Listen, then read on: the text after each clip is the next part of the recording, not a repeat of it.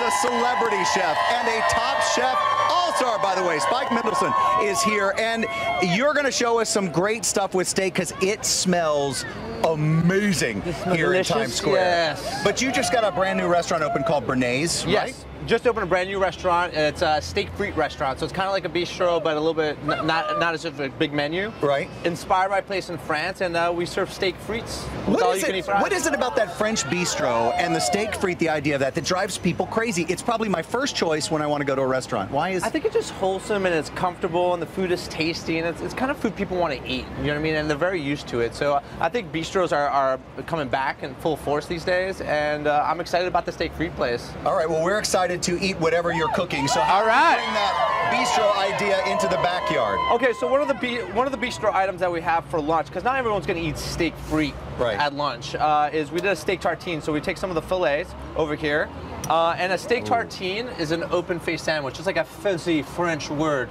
Yeah.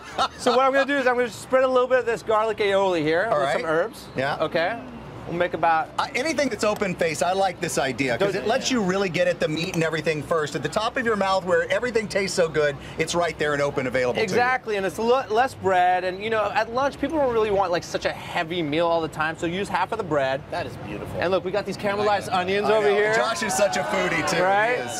Nice bread. I like to use a Campagna French bread. Yeah. But any bread would kind of work. You can use just a wheat bread. Yeah, just toast it up on one side, a little olive oil, salt and pepper, garlic aioli like you see, caramelized onions, and here's the money. Now we're gonna slice. See? Oh, How beautiful that is. So we're gonna slice a couple slices like that. Slice it as thin as you want, as thin as you can, right? Right, and the trick here is, like, you can grill this beforehand, and then you cool it down so it's not like a nice temperature. Cook it at about medium rare, and then you just layer it. Oh, you're killing me. That looks so delicious. So if you have leftover steak from the night before from grilling, right? You can do this. It's a perfect opportunity. So what we'll do is we'll take a little salad, season with a little salt and pepper. Yep. Put a little arugula on the top of it. My favorite. My favorite. Vinegar, yes. Some pepper. So it's simple. Yeah. It's simple and delicious. I mean, it's simple like and delicious.